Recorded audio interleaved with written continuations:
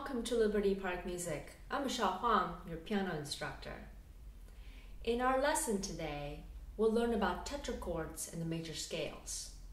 We will also review the thumb crossing technique that we talked about a few lessons ago and how it is used to play the major scales. In today's lesson, we will only focus on the scales of C, D, E, G, and A. Let's first talk about what tetrachords are. A tetrachord is a series of 4 notes with a pattern of whole step, half step. A major scale is made of 2 tetrachords joined by a whole step. Each scale begins and ends on a note of the same name as the scale. Any major scale can be formed by following the sequence of whole and half steps. Whole, whole, half, whole, whole, whole, half. In this lesson, we will only focus on 5 major scales: C, D, E, G, and A. Pause the video now and spend a few minutes to write out the correct keys to form each major scale. Using the sequence of whole and half steps we just talked about to help you with this exercise. Check your answers here. Let's take a look at the fingerings for the major scales. We will start with C major. Notice that we will need to use the thumb crossing technique to play the scale. To review, a thumb crossing technique is used to navigate a keyboard with only 5 fingers, but still able to connect the notes without hopping from one note to another.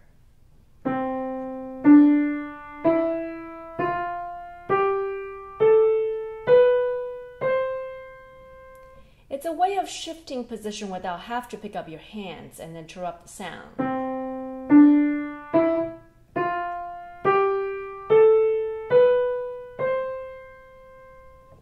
There are 2 ways the thumb can be crossed. One is that thumb goes under the other fingers.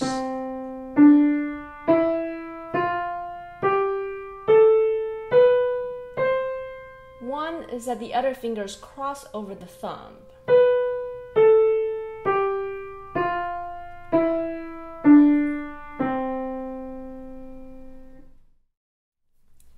The major scale will use both of these ways to move up and down the scale. As we go up the scale, the thumb follows behind each finger that is being played.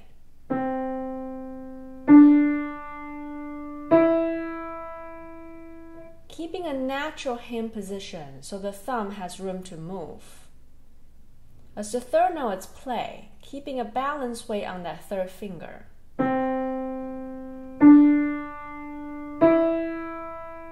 Using it as a pivot as the thumb swings past the 3rd finger. Transferring the weight from the 3rd finger to the thumb as the rest of the fingers finish playing the rest of the scale.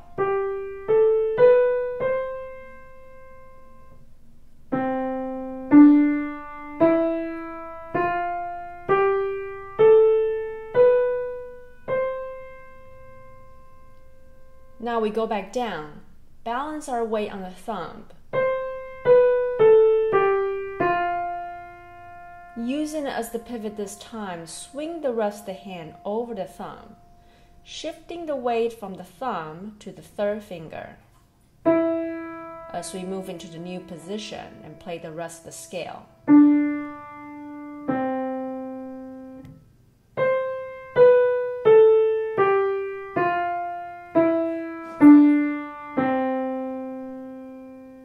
For both thumb crossing techniques, it's important to remember transfer the weight from finger to finger in one fluid gesture so there's no break or interruption of the sound.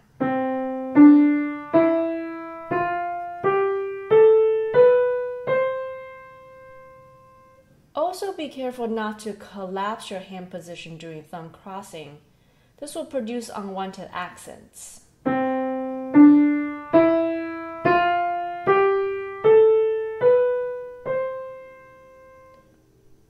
Also avoid twisting your elbow during the thumb crossing.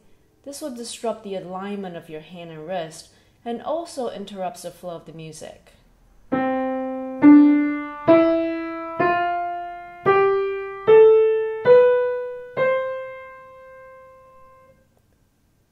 Let's play the C major scale on the right hand again.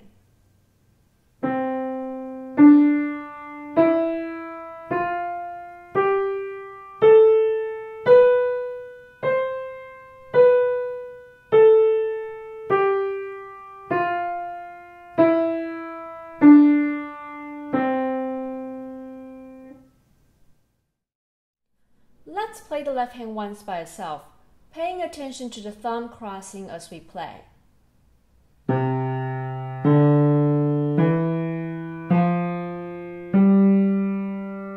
Pivot on the thumb, swing the hand over the thumb, shifting away from the thumb to the third finger in one fluid gesture. As we come back down, the thumb tucks in behind each finger. Pivot on the third finger, the thumb swings under, transfer the weight, and finish the scale.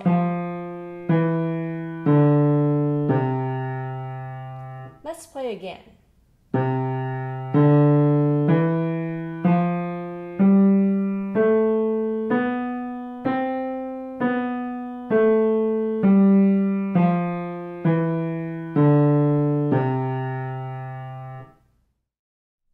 Now, let's put both hands together.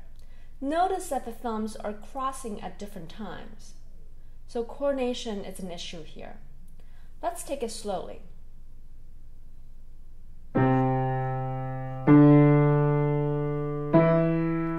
Here, the right hand thumb crosses under as the left hand continues with the 5-finger pattern. Then the left hand crosses the thumb.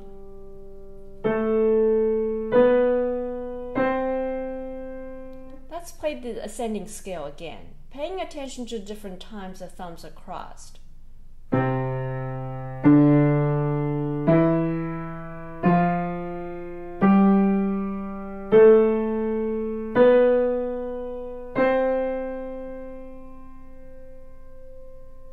Now going down, using the same fingers we have just used to go up. The left hand thumb tucks under, then right hand crosses over the thumb. Let's play the descending scale again.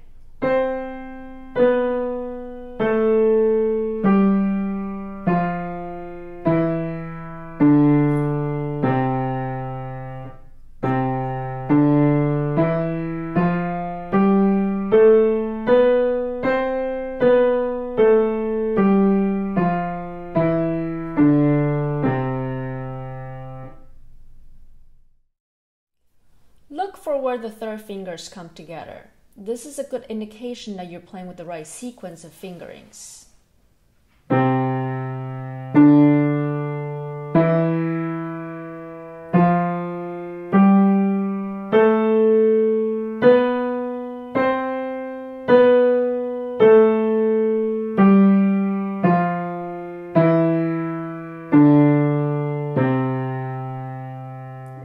A common fingering mistake is to not to switch to the thumb until after the 4th finger on the right hand.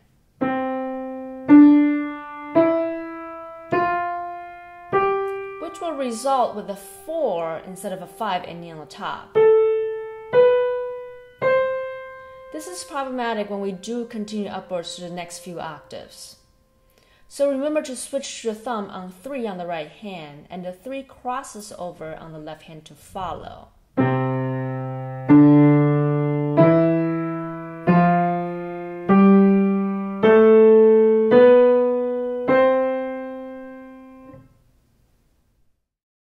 We have talked in details the fingerings and the thumb crossing technique for C major scale. For the other 4 scales that we will talk about in lesson today, they will follow the same pattern and fingerings. We will talk briefly about each one. For each scale, we will start playing with the right hand first then left hand, then hands together. Unlike C major, D major has two sharps, which will require that we adjust our wrist and hand position to accommodate for the black keys. Keep that in mind as we play the scale. Let's start with the right hand first.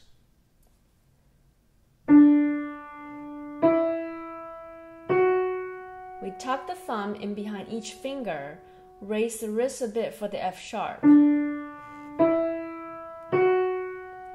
Pivot on the third finger, thumb comes under.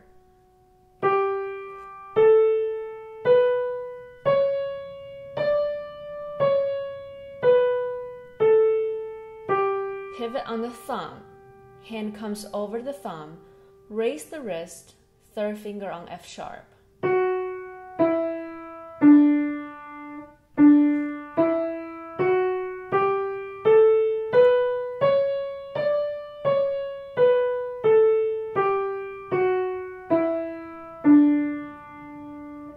Now, let's play the left hand.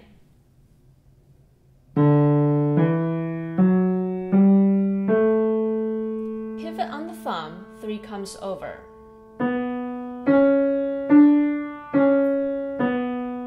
Pivot on 3, thumb tucks under.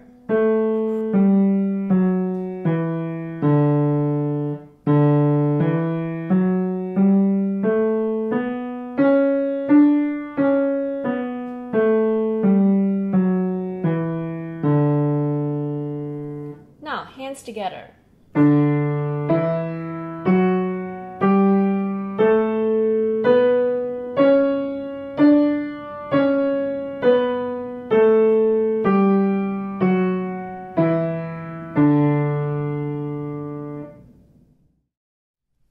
E major scale on the right hand.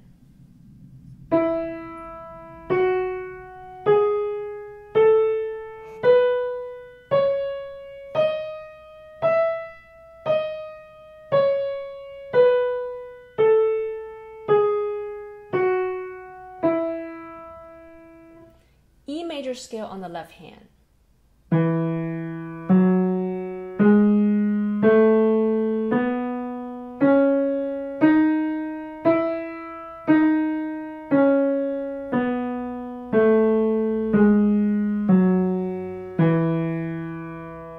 Hands together.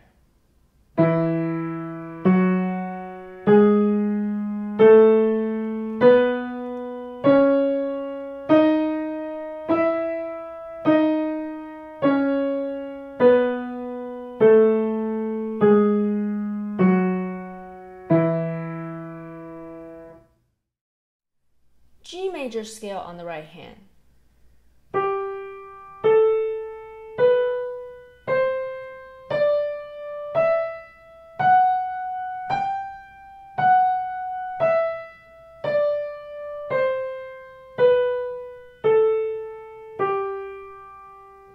G major scale on the left hand.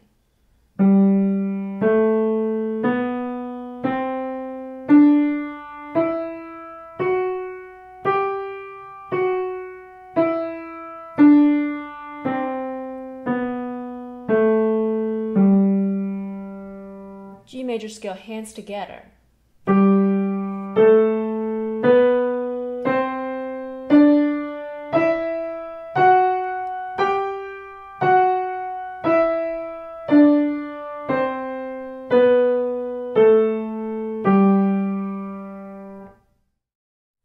A major scale on the right hand.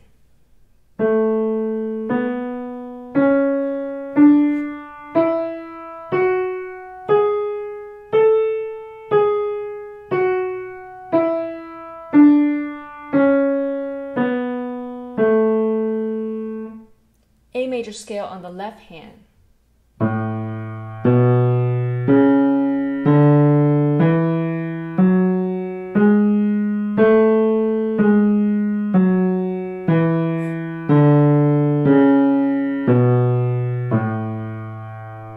A major scale, hands together.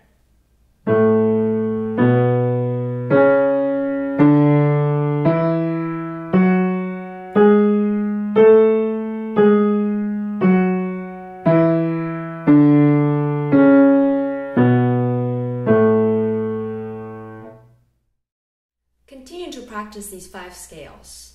Play them hands separately first, then hands together, paying attention to the fingerings and hand position.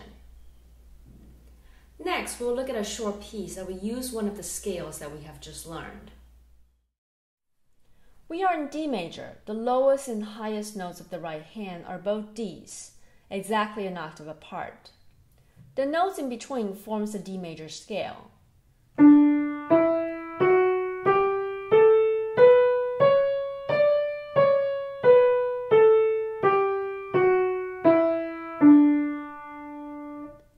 The left hand plays a series of intervals.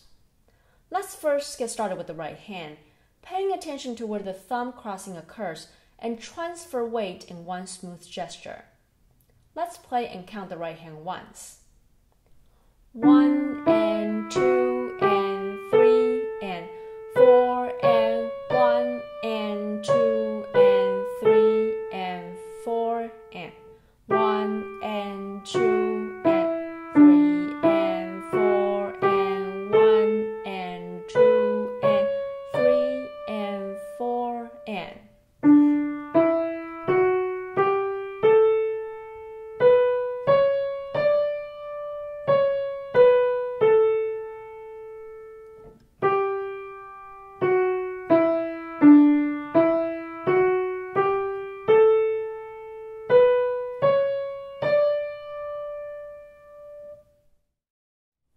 Like we said before, the left hand consists of a series of intervals. The first one is a fifth, followed by a second, third, back to the second, fourth, third, second, third, so on and so forth. Notice that the top note, A, remains the same, only the bottom note changes. Remember to lift your hand slightly to restrike the keys.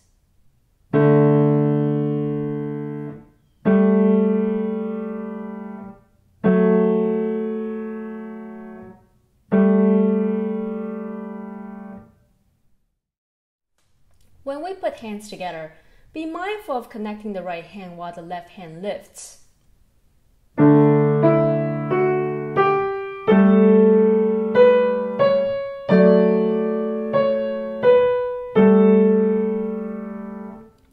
Let's play hands together.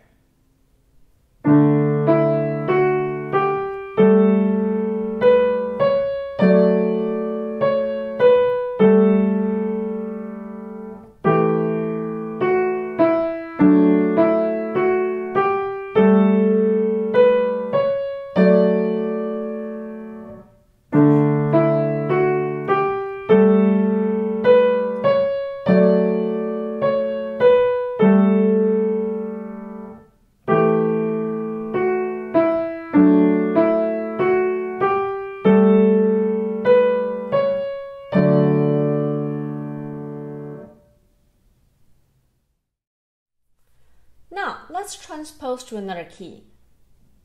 Let's try A major. Remember the intervals, fingerings, and tunes stay the same in a transposition, only the pitches change.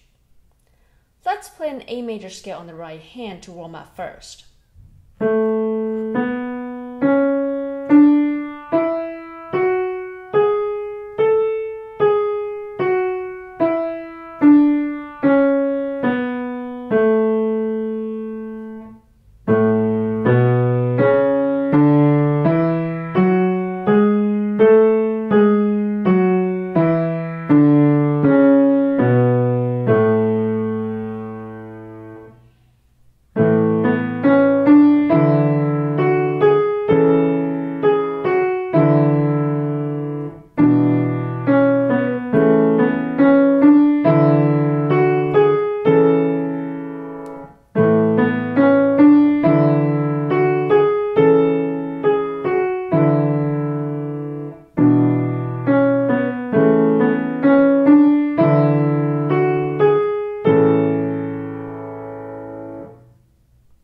For your homework, transpose this to C major, E major, and G major scales to review the fingerings and thumb crossing technique. In our lesson today, we learn about tetrachords and the correct fingerings and technique for playing the 5 major scales we talked about today.